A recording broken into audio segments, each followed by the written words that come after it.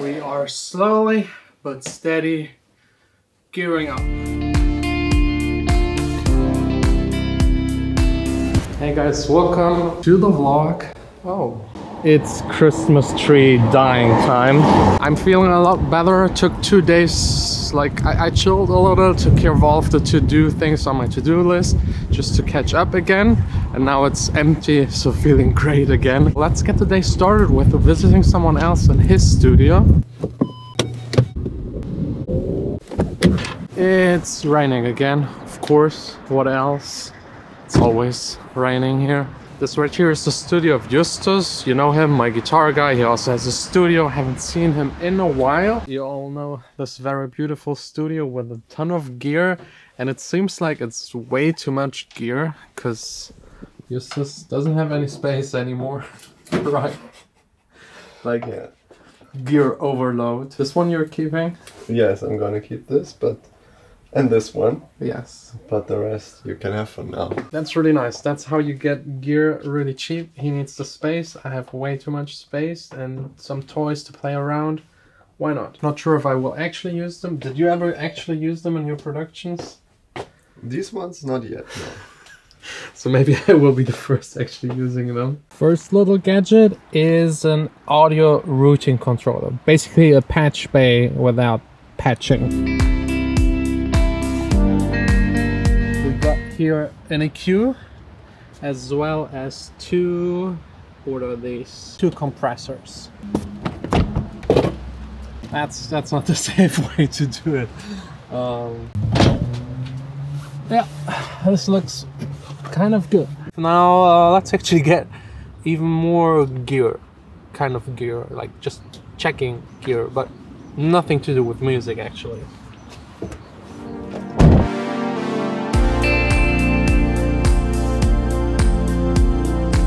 Yes, I'm trying to buy a bike because I want to ride the bike from home to the studio every day, 20 to 30 minutes, just to stay fit, keep my head clear, listen to some music, have some time for myself. Because even in the car driving, just one phone call after another to be as efficient as possible.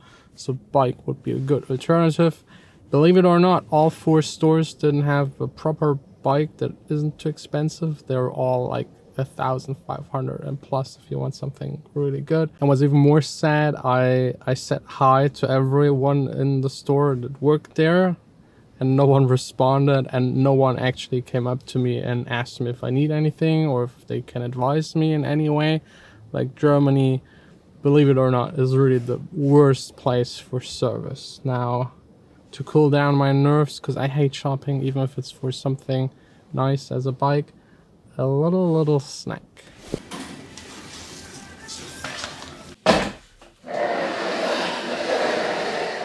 We are slowly but steady gearing up. Carrying this is the closest to sport that I've done so far this year. Luckily the year is really fresh. But yeah, definitely a bike. I will check online a couple of them, but I don't want to talk too much about bikes because this is not a bike channel, this is a music production channel. But I love bikes, absolutely love them. I think it's the only sport, for me at least, that makes fun that you do on your own. I usually prefer playing basketball, but all of my friends are too busy.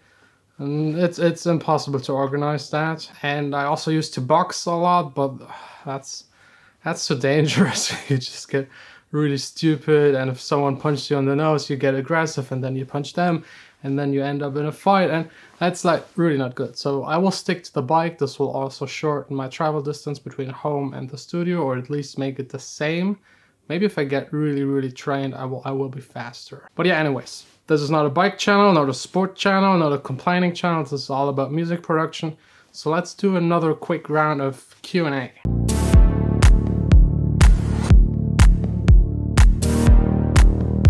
So yeah, welcome to the Q&A. I'm not responsible for the questions. Those are your questions that you asked me on Instagram. I'm just saying that because I read already the first one. And it's a little tricky. So what do you think about producing music with MDMA or something like that, especially in underground music?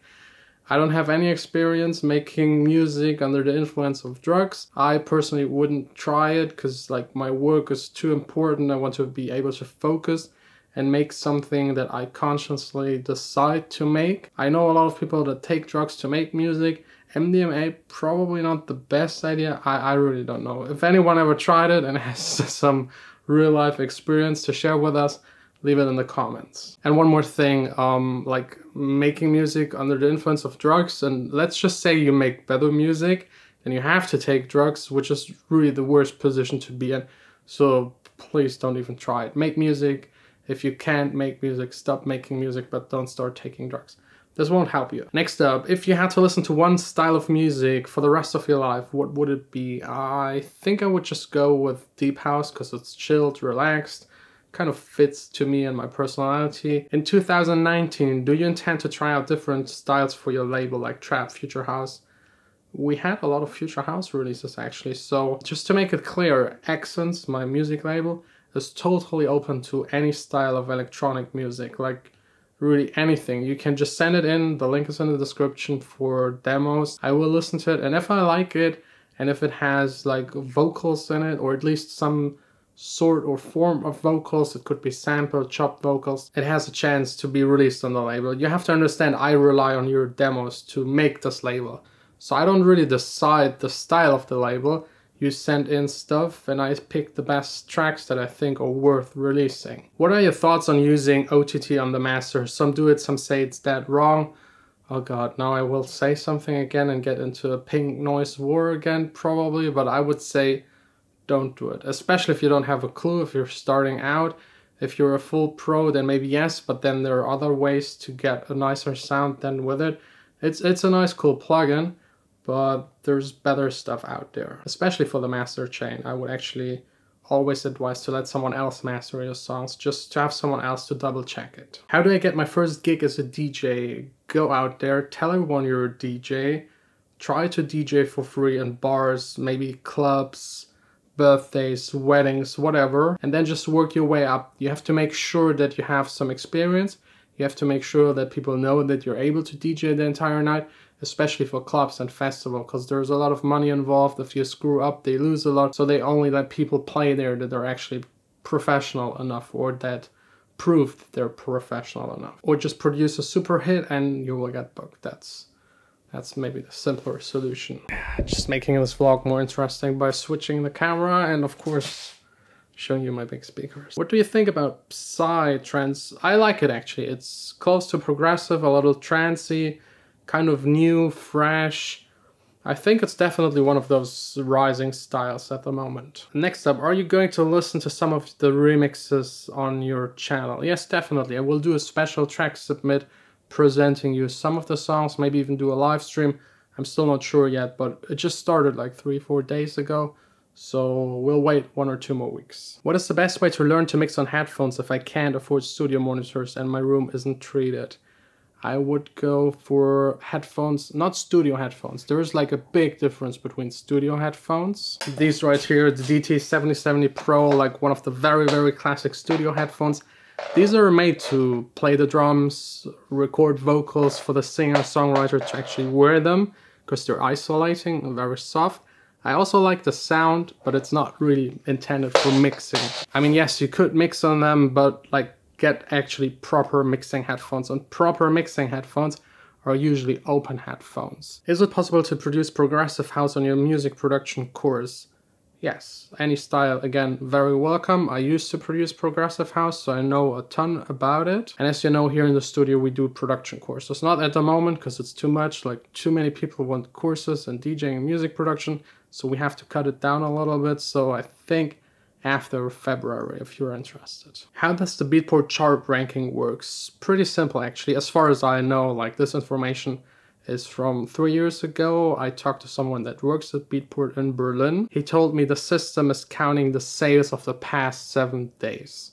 So if your song makes 200 sales in the past week in Deep House, you end up in the top 20 of the Deep House style charts, which isn't that much. So there's a lot of faking going on. I would say the Beatport charts are the most fake charts on planet Earth. It's the easiest because the sale numbers are extremely low, and it still means a lot. If you get into the top 10 of the Beatport charts, you get booked, you get gigs, maybe That's something I should start doing, like just faking the Beatport charts. Sine wave or saw wave? I mean, come on, sine wave, of course. Did you used to make videos and edit before you start vlogging? No, absolutely not. The first video here on this channel, I will link it up there if you want to laugh really hard, go watch it. I will also link it at the end of the video. That's the first time I ever edited a video. It's just like learning by doing. How do I submit to your remix competition? Just go to the Splice website. If you have any problems, just please get in touch with Splice. It's their part. Does it count if you use the same lyrics but other singer for the remix?